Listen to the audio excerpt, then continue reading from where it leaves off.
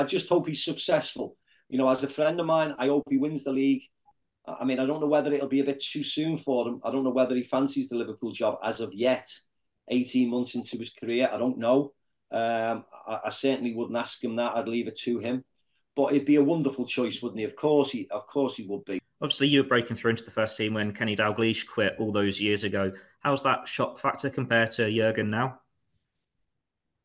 Well, it's probably on a bit of a par, really. I think even the most ardent Liverpool fan would not expect Jurgen to be at Liverpool in 5 years. I think we all knew he was gonna leave.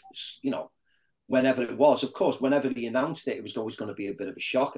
With the Kenny thing was completely different because it was sort of one day he was there and the next day he was, that was it. He was going to leave. So that was a huge shock. But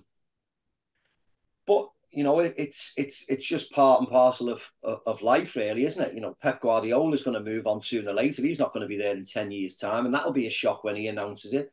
And I think that, when these managers announce things like that, the fact that they leave at the highest level, that's all that we're really shocked about.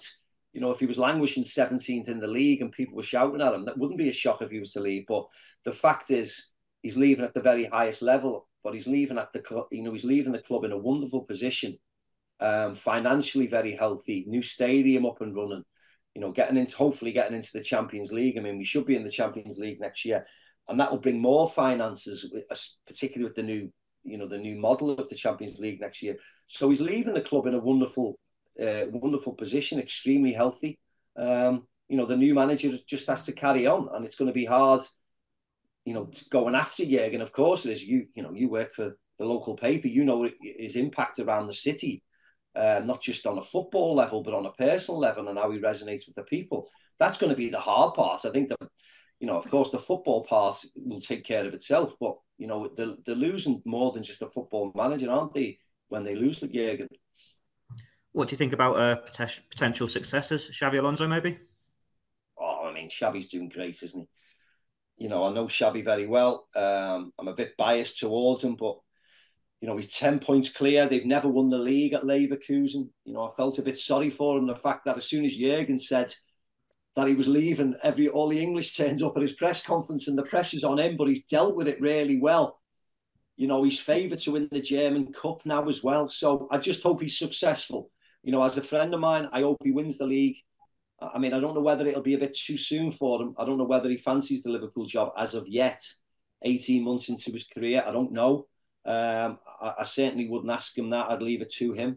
But it'd be a wonderful choice, wouldn't he? Of course he would be, with the standing he's got at Liverpool. He knows Liverpool, the city.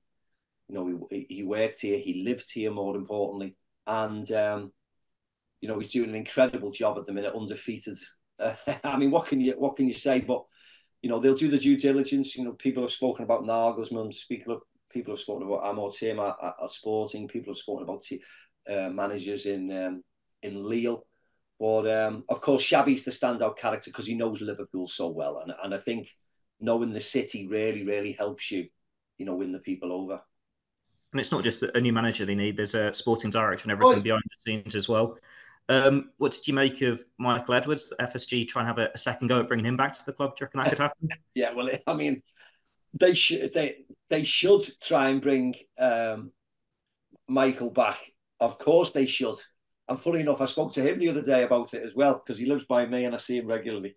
Again, I don't know in what capacity they would want to bring him back. I don't know.